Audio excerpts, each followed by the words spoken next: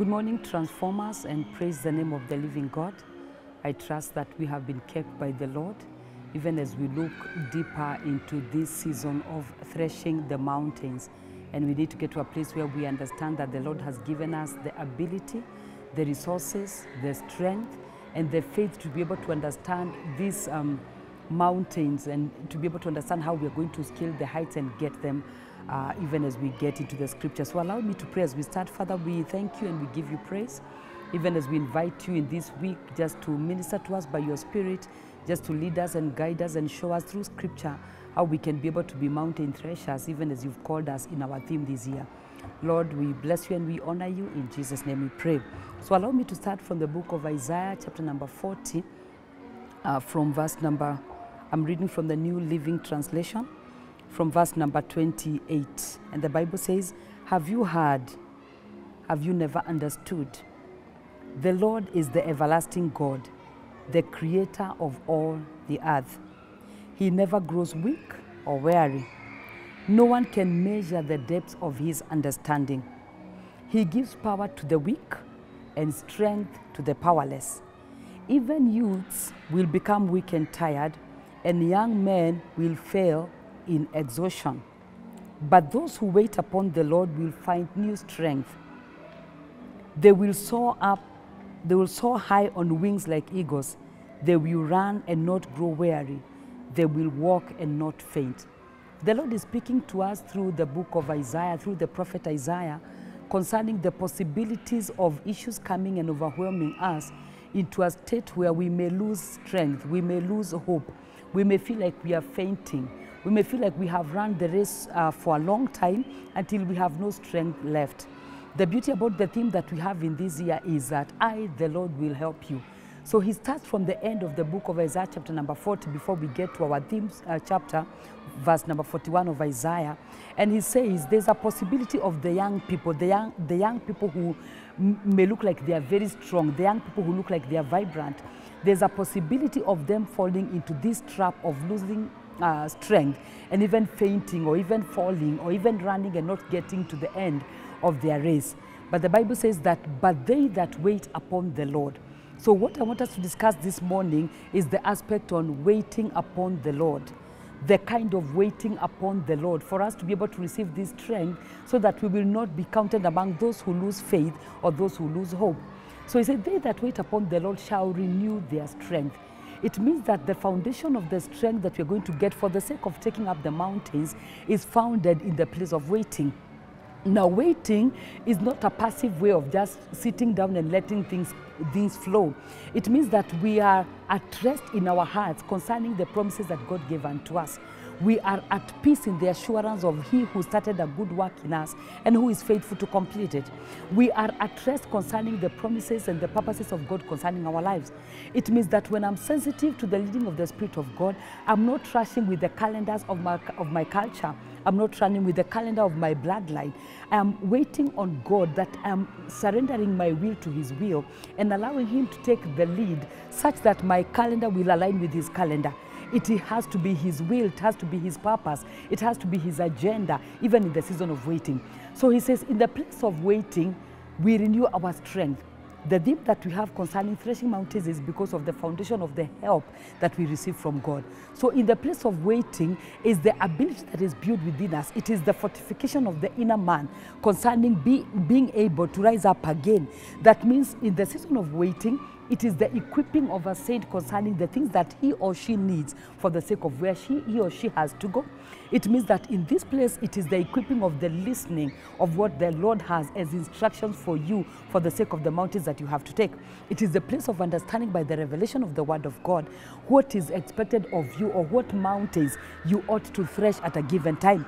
It is a place of understanding what kind of a mountain am I supposed to face? What am I supposed to do with this mountain that is ahead of me? Is this mountain meant to bring me down? No. The mountain is meant to be able to be crushed under my feet, but only when I have the understanding. So it is this place of waiting through the instructions of the Word of God, waiting in the place of prayer, waiting in the place of studying the word of God, meditating upon the word of God, then he says that these people who wait upon the Lord shall renew their strength. It means that there's a revelation of a newness of that which the Lord wants to package in us in this season that is going to help us to be able to scale the heights and the mountains that are ahead of us. Now that the obstacles that come in the names of mountains will bow and submit under our authority when we have sat in the presence of God to the place of understanding of who we are in Him and what is expected of us. So he says, when we renew our strength, it means there's a newness, there's a purging in our spirits, there's a force that is put in our spirits that is going to help us to stay afloat. It means that there's a pumping through the Word of God that causes our eyes to be open to be able to see what is at stake and what is expected of us. So he said they are going to renew their strength, they are going to mount up with wings like eagles. It means that this place of waiting is not the place of death. The place of waiting is the place of getting the ability to be in motion again for the next phase in life. So as we renew our strength, we start mounting up. So mounting up is the place of, we need to understand that when eagles are charged and they are ready for movement, they go higher, they go up upon the mountains. They know they are wired to be able to navigate life in the cold places and even in the high places where the mountains are.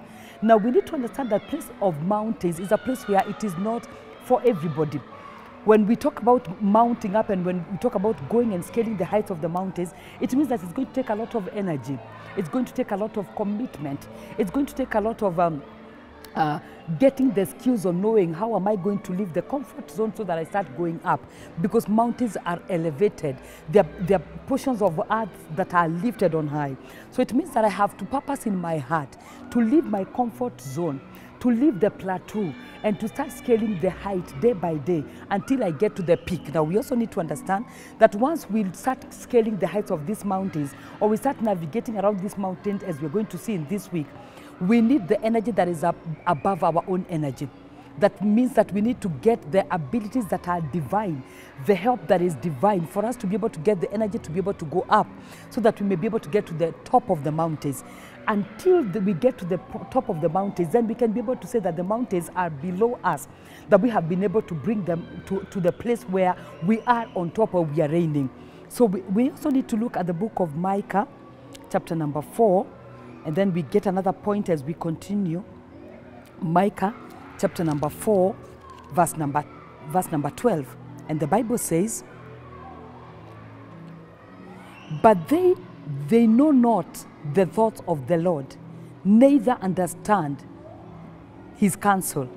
For he shall gather them as the sheaves into the flock. For they know not the thoughts of the Lord, neither understand his counsel.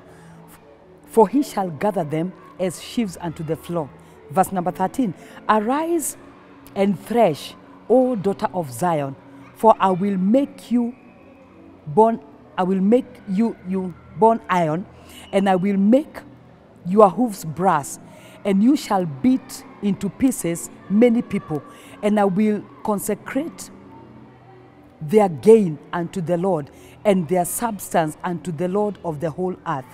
The Bible is talking about people who do not have the understanding, because for us to be able to get to the place of waiting upon the Lord, it is that we're going to interact with the wisdom of God. We are going to interact with the understanding of God. So Micah is talking about a people who do not have the understanding nor the wisdom of what is expected of them. So in the place of waiting, you will be able to get into the root cause of these mountains and understand what the Lord has in store for us, so that you will not just wake up in the morning and you start saying, I'm going to take up the mountains, I'm going to thresh the mountains. The Lord will have to give you the equipping through the wisdom and understanding that comes by the Word of God, revealed by the Holy Spirit of God concerning what is expected of you. So I pray that we will not be counted among those people who have no understanding. You can wake up in the morning with a fire and you want to take up the mountain, you want to climb, you feel like you are ready. But have you consulted the Spirit of God? So the Bible says these are people who have no understanding at all. But then in verse number 13, he said, arise, O daughter of Zion. It means that after the place of sitting, the Lord is going to equip you with the abilities that are divine for you to be able to rise up and take the mountains. It means that you will not depend on your strength. You will not depend on your expertise. You will not depend on your skill. You can only depend on the Holy Spirit of God. He who was there before the mountains began. He who was there before the obstacles began. It means that he has the agenda and he has the ability and the willingness to be able to give you the keys that you may be able to know what is expected of you. The book of Zechariah, chapter number 4, verse number 6. And the Bible says, for it is not by might or by power, but by the Holy Spirit of God. Any help that you're going to get in this season has to be founded in the Word of God and revealed by the Spirit of God. Any word that we need has to be carried by the breath of the Spirit of God. Any strategy that you're going to receive in this season has to be the strategy of the Spirit of God. That the pursuits that we have in God have to be the pursuits that are connected to the Spirit of God. It's not my pursuit. It's not that I'm taking the mountains for me to feel that I have achieved as a person. It means that I want to glorify God, that those obstacles in mountains have to be brought down. But then I will understand I do not have the ability as a person to be able to do this. But by the help of the Holy Spirit of God, I am able to get there in the mighty name of Jesus. So we are looking at, it is not by might. Let us just read that portion of scripture in the book of Zechariah, and then we are going to see the details of the mountain that was there at that time. So the book of Zechariah chapter number 4 from verse number 6. Again, I'm reading from the New Living Translation. Then he said unto me, this is what the Lord says to Zerubbabel. It is not by force nor by strength, but by my spirit, says the Lord of heaven's armies. He's saying, you know, this scripture is talking about, it is not by force, it is not by the power of the abilities that are physical. You know, when you talk about a force, it is the exertion of a certain energy, whether negative or positive, to be able to move an object from one place to another. But he's saying it is not the exertion of force. It is the divine enablement of the Spirit of God. The force that we need is not physical, because physical energy will fail at some time. But he's saying it is the energy that I give unto you by you connecting to the source of the power, who is the Spirit of God, that is going to help you to be able to rise to the place where you can be able to bring this mountain down. And then he said, it's not by force or by strength. Strength may fail. That is why we read from the book of Isaiah chapter number 40. Even the young people who are full of strength, they have a possibility, or there's a time in their lives where they feel like they're fading. But the Lord is saying, beyond the failure of the strength of a young man who is expected to be of strength, I, the Lord, will help you in the place of waiting. So he says, it is by my spirit, says the Lord of heaven's armies. It is the Lord who is giving you the assurance. It is by my spirit. It is not any other spirit. It is not any other power. It is by my spirit. So when the Lord gives you the token of his spirit as a helper in your space, it means that he has given you the ability that cannot be defeated by any mountain in this earth, in the mighty name of Jesus. And then he says, nothing, not even a mighty mountain, will stand in Zerubbabel's way. It will become a level plain before him. And when Zerubbabel sets the final stone on the temple in place, the people will shout, may God bless it, may God bless it. So we need to understand, he's saying, even the mighty mountains will not be able to stand before Zerubbabel. This is the servant of God. And in this place, we are saying, we are the ones who are standing in this place. And maybe you could be there and you are asking, there's a great mountain ahead of me. Let the scripture minister to you as it was in the days of Zerubbabel. The Lord is saying it is the same might and the strength and the power of the Holy Spirit of God that confirmed in the heart of Zerubbabel. There is no great mountain that has the authority and the power to stand before you. Now, we also need to understand that when we look at mountains, we are looking at obstacles that are lifted very high, that we're looking at things that are so much ahead of us that we don't know how to navigate. Mountains can be threatening. Mountains can be things that have been lifted in our spirits or in our physical environment, that you look at them and you cannot see beyond, because it is a blockade between you and your destiny, between you and the other side, between you and getting to your destiny. But he's saying, even if it is a great mountain, so there are levels in mountains, there are hills, there are small mountains, but there are others that are lifted up on high. So he said, even that great mountain has no authority to stand before Zerubbabel, because the Lord is giving us the capacities and the strategies to be able to level the mountains. Now, even as we look through the week, we're going to look at how do we now, by the help of the Holy Spirit, as we partner with him, how are we able now to bring down these mountains? Now, let us go back to our theme scripture in the book of Isaiah, chapter number 41, and we see what the Lord is saying concerning these mountains. Isaiah, chapter number 41, from verse number 1. And the Bible says, listen in silence before me, you lands beyond the sea. Bring your strongest arguments. Come now and speak. The court is ready for your case. The Lord is saying, after you have waited on him, after you have waited in him, after you have been quiet listening to him, he says, now let me show you the help that I'm going to give unto you. He goes ahead and is saying, I am silencing the coastlands ahead of you. Listen in silence before me. The only voice that is allowed to speak in this place after you have been silent in the presence of God is the voice of God. So he commands the mountains and saying, be silent before me, O coastlands.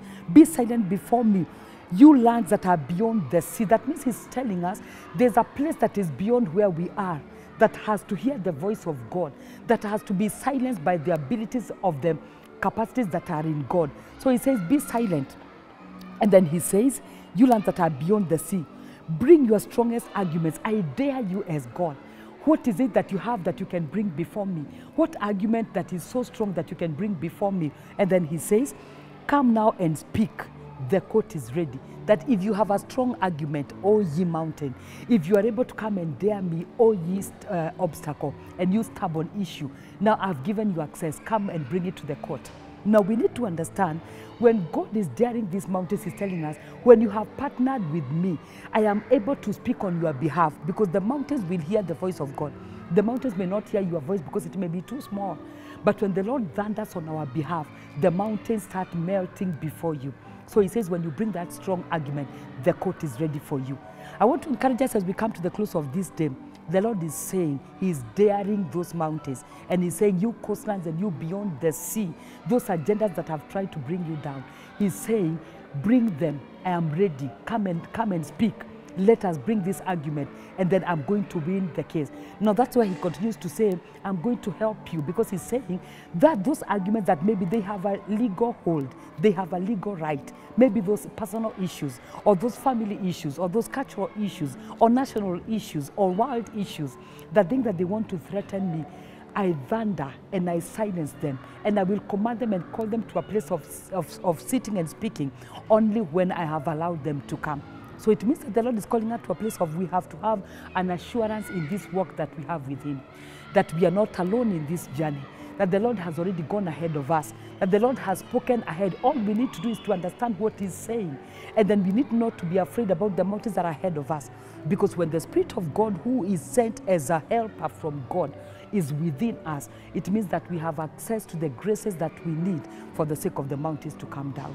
So allow me to stop there, and I want to encourage you that the Lord has our agenda in his heart. The Lord has our agenda in his hands. He is the mighty man of war. He has never lost a battle. Regardless of how big the mountain may be, the Lord is able to speak one word and that mountain will come down. Regardless of how humongous the mountain may be, one word from the Lord is able to bring down that. So I will end by saying this: let us purpose to go by the script of the Holy Spirit. In the place of waiting in God, the Spirit of God is able to speak in clarity of that which you need to understand and to know, of that which you need to package yourself into for the sake of the mountains. So the script of the Holy Spirit of God is discovered in the Word of God. This word is where the Spirit of God is going to breathe the breath and be able to help you to get to the place where you ought to be at a given time.